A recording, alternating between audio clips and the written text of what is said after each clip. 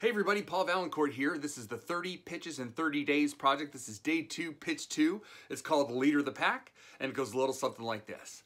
We open on a high school football practice on a high school football field, and we see that team is sort of like the centerpiece of this high school. We see the team and the coach, and then the next sort of ring people out, and then the next ring of people out. But it's sort of, this is the centerpiece of this high school experience, is this football team. Over on the bleachers, though, there's one kid who seems like he should be part of the team. He's big, athletic, he's sort of seems like he's a go-getter, but he's just watching the practice. He's clearly on the outside of this equation. We come to find out that this is Mike. He is our main character. He's coming into his senior year, but him and his father just moved here over the summer. His mother passed away and his dad was troubled for a while, and now he's got a new job in this town, and him and Mike have moved here. And Mike was a big shot football player at his last high school, but now he's kind of starting over again. And so Mike's watching this football practice clearly on the outside. While he's doing that, though, one person takes interest in him, a young woman named Meredith, who is the school's star reporter on their school newspaper. And we come to find out that she's not only sort of like a star reporter, but she's lived here her whole life and she knows everybody. It's not that big of a town, and she knows everybody. So she's like the star reporter, yes, but she's also a little bit of a historian of this town. She knows everything, all the ins and outs. And she goes on to tell Mike that the team has really sort of brought this high school together. They were sort of a lackluster team, but then they got this new coach a few years ago, and everything's really kind of come together. This team is on a big winning streak, and they're looking at states this year, and everyone's super excited about the team. Mike says that he really wants to be part of this team, and she says that's a good idea. You can't just sit over here on the bleachers and watch life go by. You have to find your group. You have to find your team that you're a part of, because you can't go through high school alone. Mike agrees. We see Mike's home life. It is troubled. Him and his father don't really get along. The only thing they agree on is football. And at his last high school, football was Mike's entire life, and he's hoping to start over here. And he does. He tries out for the football team, and he does great. He's one of the top performers at the tryouts, and even gets on the team. But when it comes down to practice, he's really relegated to the sidelines. He was a star in his last team, but now he's just like a sideline player riding the bench practice after practice, and then even as the games start. And he just doesn't know how to break through. The core team is so tightly knit. The core guys that really make up the heart of the team are so tightly knit that he can't break through. He tries, but it's unsuccessful.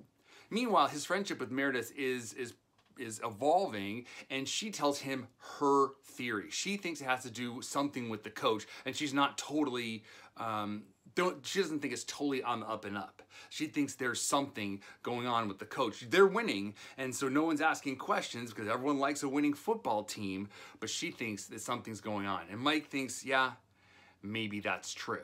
And then so he follows the team around. Him and Meredith go to investigate. Meredith gives him the impetus, and he gives her the courage, and they go to investigate. The team sometimes has these late night practices or late night meetings, and all the parents, again, are on board. Their sons are happy. The team is winning. So kind of they're given a wide berth in this town.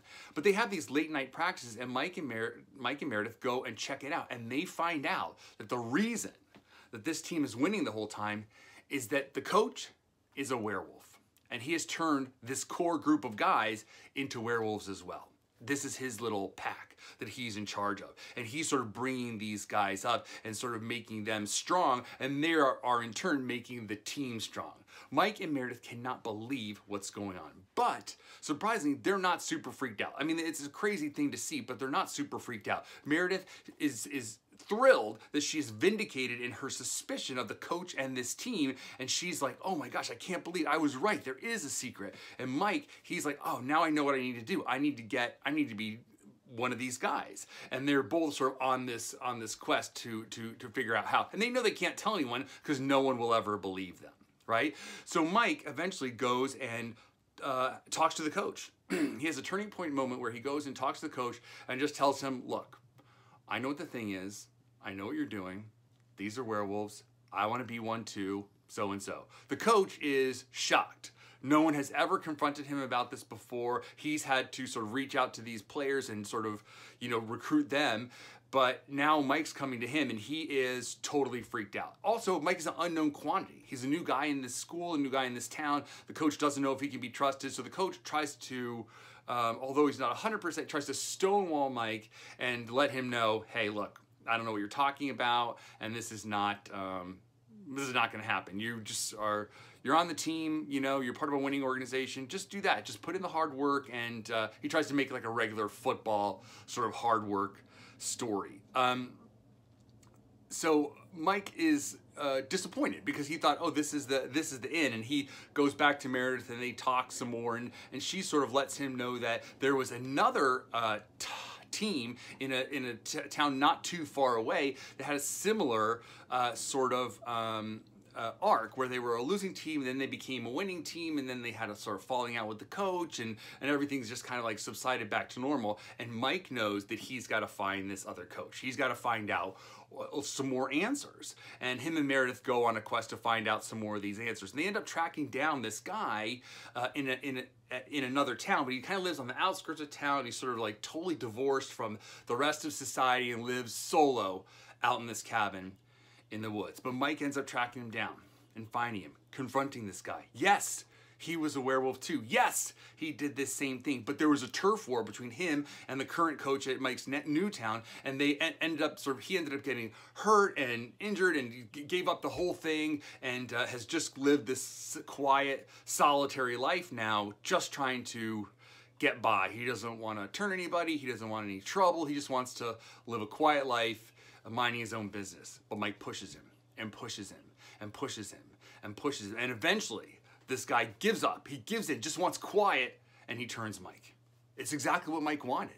Oh my gosh, he's so excited. He's like, this is it. It's a traumatic transformation. It's hard to feel these feelings, and like, and he turns, but when it's all said and done, at the end of that day or 2 days, he goes back to football practice, ready to hit the field. But it's worse than ever. Those werewolves can smell that he is part of another pack, that he's another werewolf's offspring. It is worse than ever. Not only is he now not ignored, but he is they are actively antagonizing him, and his mere presence actively antagonizes them back, and it just heightens and heightens. And meanwhile, as this is happening, Meredith and Mike have become like a little team, like a little frickin' frack, going here, going there, figuring out these mysteries. He gets what he wants, she gets what she wants, and a little romance is brewing. In fact, one night they go after a particularly bad day at school. They go out to the sort of a lover's lane, like an inspiration point, and they are harassed by these scary sort of proto-werewolfy, high school-y student creatures.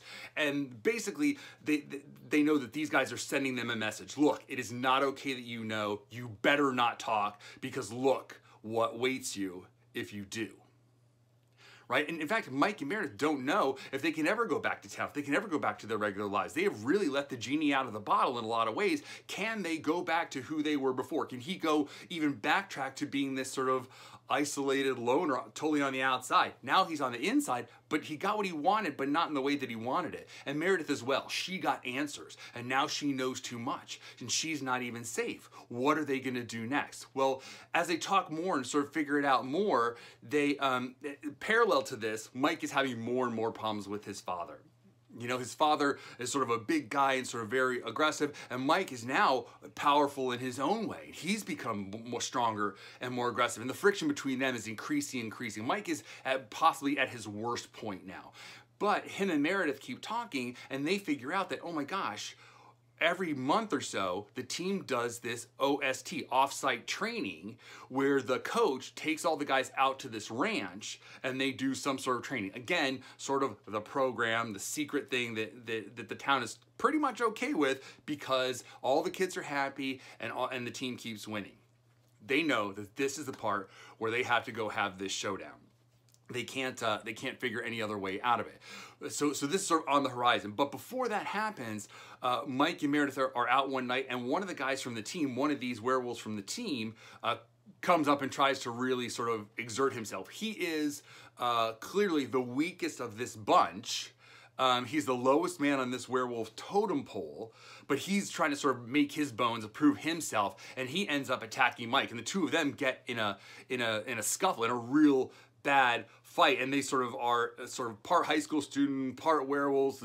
Everyone is trying to assert dominance, and Mike ends up killing this weakest kid. It is in self-defense. This guy has come at him, but he's killed this kid nonetheless. But he feels that feeling of what it's like to having killed, and that rush of that experience, and he knows, oh my gosh, this genie's out of the bottle in a lot of ways. Like, I don't even know how I feel about this. Like, all these feelings, all this power rushing through me. I've got to get a handle on this somehow. He goes back to the werewolf that turned him and tries to get him involved, but the guy says he doesn't want to get involved. And so Mike and Meredith know that they've got to go to this offsite training to put a rest to this somehow at the end, and they do.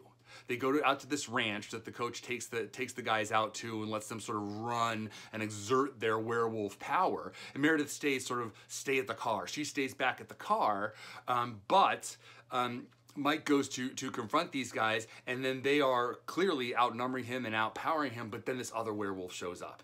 He knows. Mike has shown him that you can't just stand apart and not be a part of something, not be a part of a group.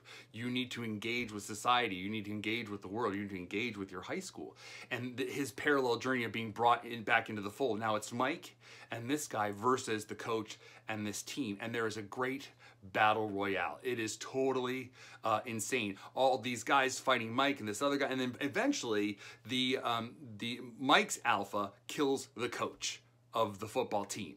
And in doing so, he breaks the spell, sort of, and all of the high school football players get turned back to regular guys. So now, Mike is the only remaining werewolf. His alpha is injured, wants to go back to his regular old life, and he does, leaving Mike sort of standing alone. Now, Mike has gotten what he wanted. He wanted to be a werewolf. He wanted to have this power. But now, rather than including him, it excludes him more. These guys are still 100% against him. He is more excluded from the group than ever. The high school football team's going to start losing again. Their coach is gone. No one can talk about what it is. And Meredith as well. She's gotten what she wanted. She got all the answers that she wanted, but she can't tell either because it's unbelievable, to say the least. So as the movie wraps up, we see again the high school team. They're practicing. They have a new coach. The practice lacks a certain vigor that it had before. And there on the outside of the fence, farther out even than when he started, is Mike. He's got a bag packed. He's gonna leave his dad. His dad's a grown man. He can, fend for himself, but they just really haven't been getting along. And Mike's going to go off on his own, and he's going to try to find his pack, find his group that he fits in with, and where does he belong. He sees Meredith. They have a few parting words. She's going to stay in town. She's sort of the historian of this town, and she wants to see how the history plays out. So they wave goodbye, and Mike just walks off into the sunset.